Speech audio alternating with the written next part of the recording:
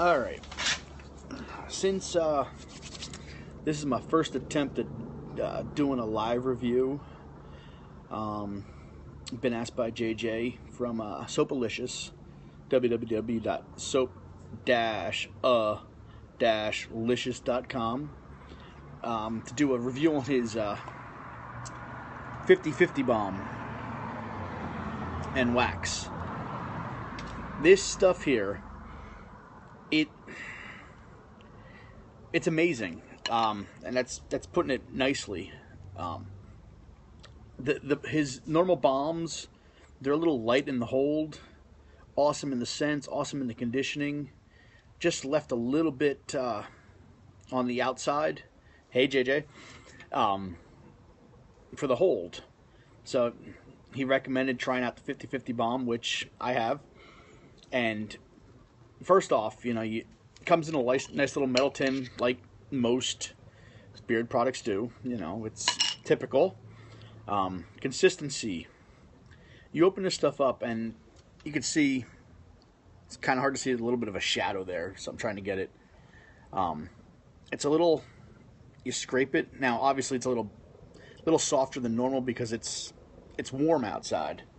I carry this one with me today and trying it out, getting it the beard down. It's a little humid today, so I had to keep the fuzzies in. Scent wise, it's a very light peppermint is the best way that I can explain it. My wife, my daughter, I asked them, smell it, tell me what they thought of it right off the bat. My wife says it reminds her of mint chocolate chip ice cream.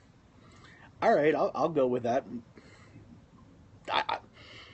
Once you smell it a few times, you do, then get the aroma of the green, typical mint ice cream. Very light in the smell. You scrape it out, and I use, typically, when I go to use it, your typical thumbnail. Sometimes I'll double up, get it in there real good. But when you take it, and again, with it being warmer out, it's a little softer, a little bit easier to use. Possibly cooler months, you have to scrape it a little bit harder. I get that. Hold wise, take it, smear it up, good and on there. Get it in there, and it's weird.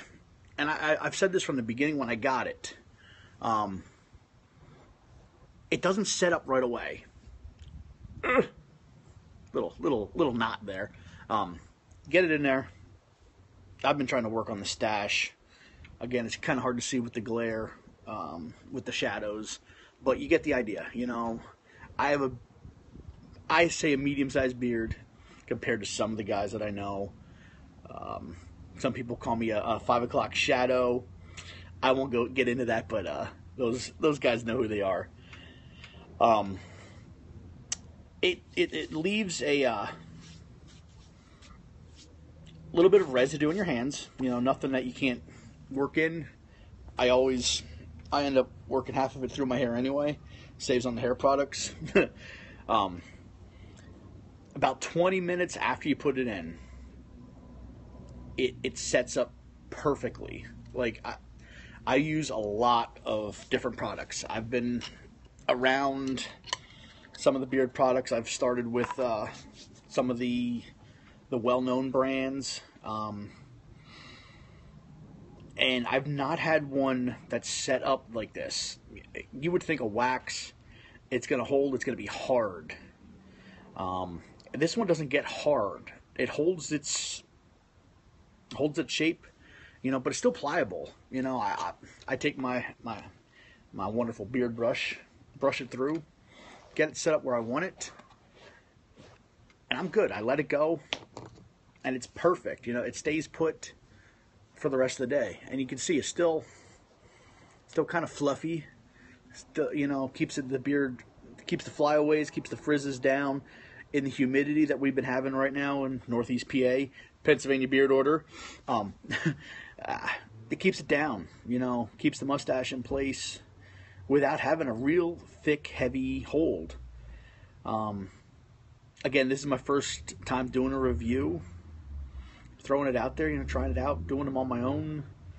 And check him out, www.soapalicious.com.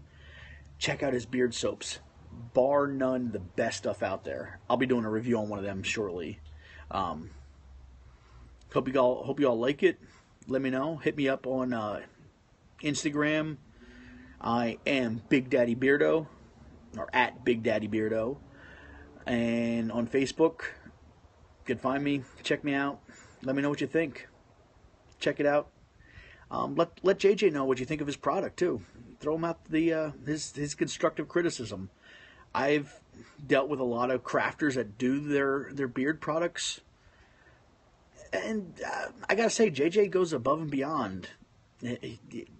Stand up company, stand up business, some great product. Yeah, check it out. Have a good one. Good night. Where's that off button?